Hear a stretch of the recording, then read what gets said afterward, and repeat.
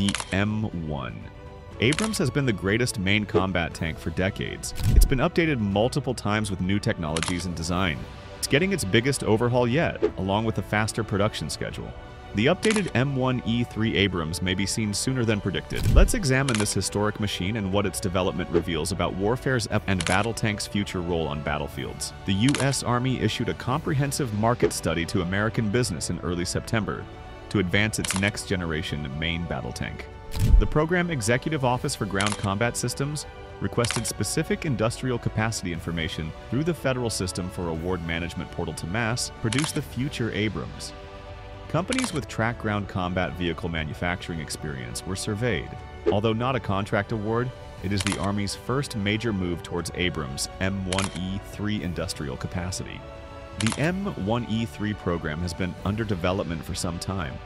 The M1E3 debuted 2 years ago. The U.S. Army proposed to build an M1A2SE PV Abrams upgrade. It declared on September 6, 2023 that it had canceled the M1A2SE PV4 variant and would instead invest in the M1E3 Abrams tank.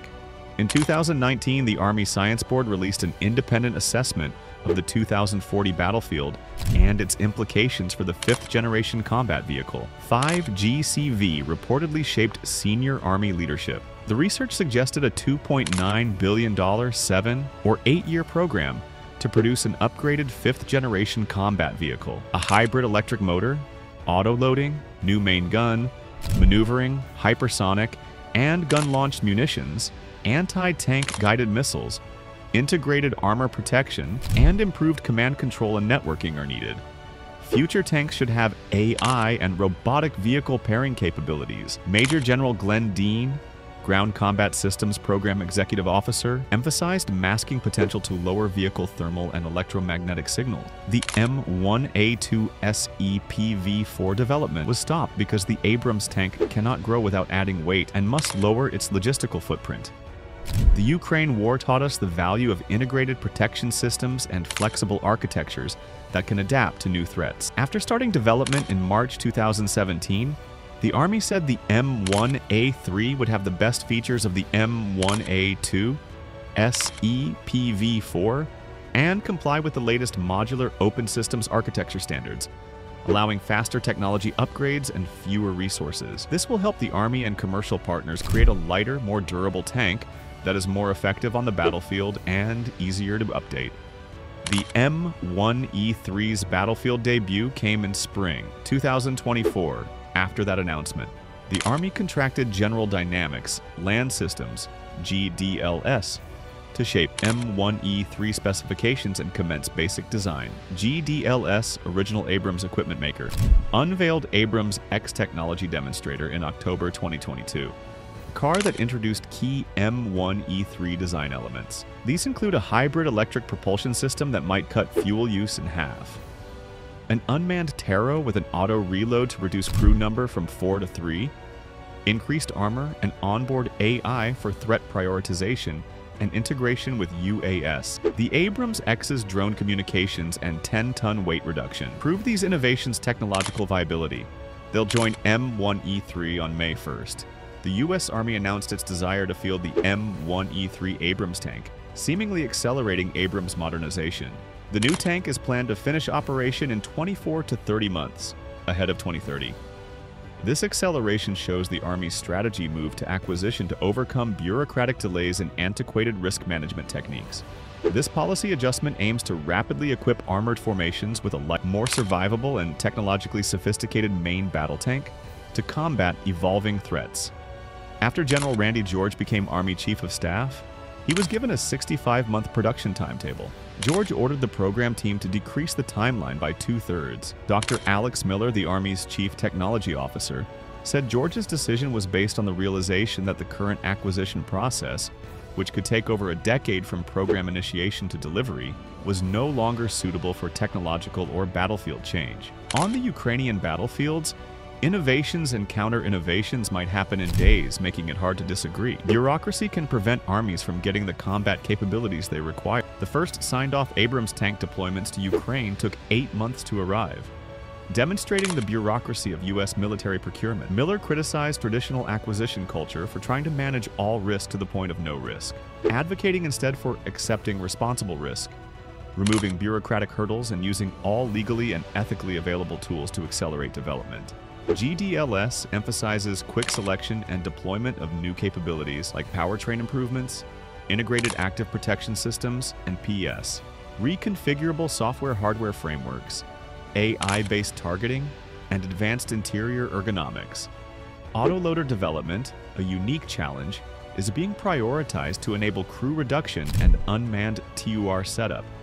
The Army is revising its PS approach, trying to integrate technologies into the vehicle rather than using bolt-on kits. The Army's experience with the Israeli award system likely informed their views. Trophy was integrated into several Abrams models, but not fully, causing operational trade-off. M1A3 avoids such concessions.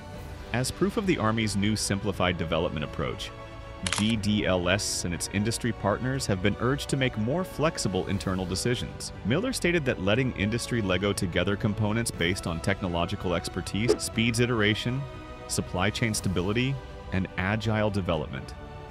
Program managers and designers can now take hardware risks sooner to accelerate product delivery under this new acquisition philosophy.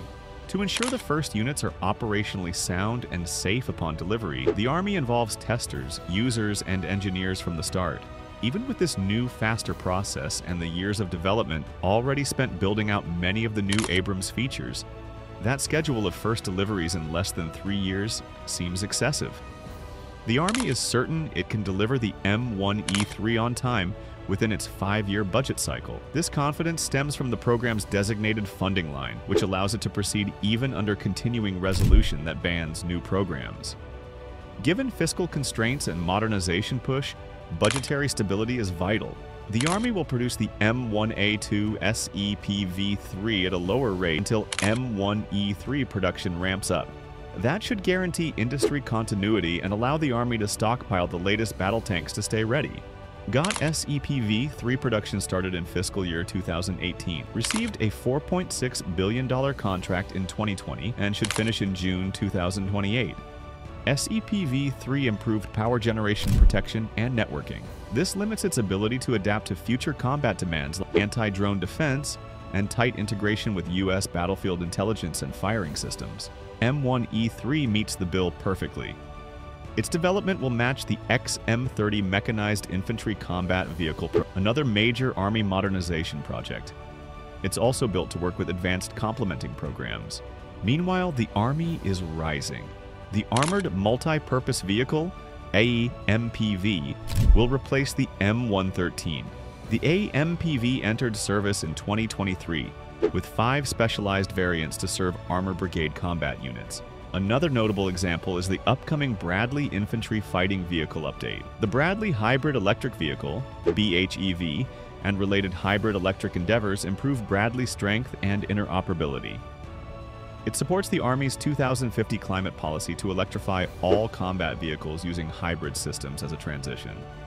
The hybrid-engined M1E3 is a showpiece of this U.S. Armored Force modernization project. But the M1 Abrams has always been the key to the U.S.'s ability to field the world's most advanced and formidable army. So it would be surprising if the next version of this renowned tank didn't push technology. Abrams originated in 1963 when the U.S. Army and West German military Wehre began working on a new main combat tank designed to improve NATO interoperability, like the M1E3. The MBT-70 in the US and the KF, Panzer 70 in Germany used several new unconventional technologies. 4 conventional tanks with the driver in the MBT-70 hull existed at the time. The loader crew member will be replaced with a mechanical auto-loader, while the driver and other 2 crew members will be in a nuclear, biological, and chemical or MBC protected turret. Also featured was hydro-pneumatic suspension, which improved cross-country ride quality and let the driver lift or lower the tank. These are typical in current tanks, but were clever initially. MBT-70 development was halted in 1970. After years of conflicts over missile kinds, gun types, drafting measurement systems, and the tank's massive weight.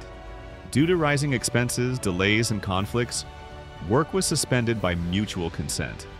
Congress canceled the U.S.'s upgraded MBT-70 in December 1971. Congress did let the Army use the remaining funds to construct a new main battle tank, and granted $20 million for a new tank program adjusted for inflation, which is about $150 million today. In contrast, upgrading 29 M1A2 tanks to SEPV-3 cost $650 million. Military equipment expenses have skyrocketed in recent decades, highlighting the dollar's purchasing strength. Been debased. However, a lengthy process including multiple prototypes, intensive bargaining between Chrysler and GM, and more design and armaments back and forth than a pendulum followed. A ceremony at Lima Army Tank Plant in Ohio introduced the first two M1 Abrams tanks in February 1980. During development, the prototype was dubbed M1 after General Creighton Williams Abrams. Jr. Abrams was a renowned World War II tank commander and U.S. Army Chief of Staff from 1972 to 1974. His leadership and ideas for contemporary armored warfare helped the M1 tank project succeed. After World War II, the Army planned to name the tank. General George C. Marshall was preempted by Army Secretary Howard Bo Calloway, who had divulged the Abrams name years before. Fittingly, the widow of General Abrams traditionally christened the first tank by smashing champagne over its barrel. By 1985, M1 manufacturing had stabilized after some setbacks. Between 1984 and 1986, 894 IP M1s, short for improved performance or protection, were built. The M1A1 update occurred in 1985, with 4,974 built in various variants between 1985 and 1993. Pressurized NBC system, rear bustle rack for supplies and crew items, modified blow-off panels, and M2-560120mm smooth bore gun were added to the updated variant. At least 10 versions have been made, including the M1A1 SAUKR, the official U.S. designation for the variants delivered to Ukraine through the Foreign Military Sales Program. A thermal sight for the 50 carbon machine gun, forward-looking infrared and distance target find sensors, and tank infantry phone communications gear like the FBCB-2, and Blue Force tracking, improved crew situational awareness on the Ukrainian Abrams. In 1991, the M1 Abrams received its next baseline upgrade, the M1A2. The tank commander, second-generation depleted uranium armor, an independent thermal sight, and the ability to shoot at 2 targets simultaneously are available in these variants. The baseline model was upgraded 3 times. First, the M1A2 SEP, System Enhancement Package, and SEPV 2 and 3. Current production includes tailored variants for Taiwan and Romania, and Q8 prototypes of the SEPV 3 began appearing in 2015, so they're filled with modern technology. This includes the M829, a 4-kinetic energy anti-tank round that boosts tank lethality against modern threats, including sophisticated explosive reactive armor, and the M147 AMP round, which has various functions including point. Airburst and detonate delay modes are examples. The U.S. Army and other forces worldwide want them. Indeed, the U.S. has a rising SEPV-3 production backlog of 1,500 orders. Polish authorities intend to get 83 tanks each year under a 250-vehicle contract inked in April 2022. At the Lima facility in Ohio, the U.S. Army can make 35 M1A2 SEPV-3s each month at a regular rate of 12 per month and 1 shift at 40 hours per week. However, the Army has only been producing 109 tanks a year, or 9 a month, recently. That's well below peak production decades ago. Records indicate that the U.S. military produced 8,800 M1 Abrams tanks in various variants from 1979 to 1993. Over 8 times the current production, that average is 840 vehicles per year, or 75 per month. In the case of a major confrontation with Russia or China, the U.S. will struggle to restore production to early 1990s levels. That's for the SEPV-3's established production line, not the M1E3. Russia shows that ramping up production of older models is difficult. Today, Russia can build 200 to 300 T90M per IE, but it took at least 2 years to reach that level. A decade after manufacturing was announced, the fabled next-generation T-14 Armata still has many semi-functional prototypes. Thus, the U.S. Army's industrial study this month is crucial.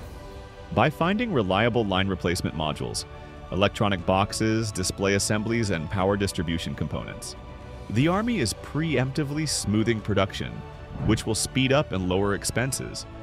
Companies are also asked about their experience integrating communications gear, battle command systems, predictive maintenance technology, and fire control systems. These ducts must be organized in clean rows for effective production scaling. The Abrams M1 program upgrades America's heavy armor fleet's protection, mobility, and digital technologies while streamlining logistics and lowering sustainment costs. The Army says the tank balances fighting power and long-term survival. Combining innovative technologies into a platform that can survive in contested conditions till 2040, the older Ukrainian Abrams have outperformed their Russian counterparts, but they're vulnerable to ultra-modern battlefield threats. FPV drones, loitering, ammunition, hypersonic missiles, 6,000-pound guided glide bombs, etc. Ukraine withdrew its remaining Abrams from the front lines in mid-2024 to preserve them, just as Russia reduced the use of its depleted tank stocks in 2025. The M1 is said to have fearsome new weaponry like maneuvering, hypersonic grounds, and gun-launched anti-tank guided missiles. Its armor is stronger to combat drones, guided bombs, and advanced anti-tank weapons.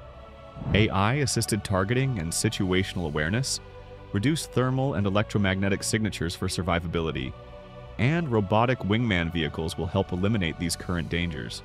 Due to its modular design, it may be easily modified to tackle emerging threats like directed energy weapons or to prepare for large-scale wars against near peers, ensuring it has modern weapons and strong local production to win these wars. Being timely is key. The M1 checks all the right boxes, and this new action by the U.S. Army shows that it is taking the necessary steps to ensure that this latest Abrams dominates the battlefield for decades to come. Our coverage of the arms business and the world's most critical battlefields will continue. Please subscribe to never miss out, and thanks for watching.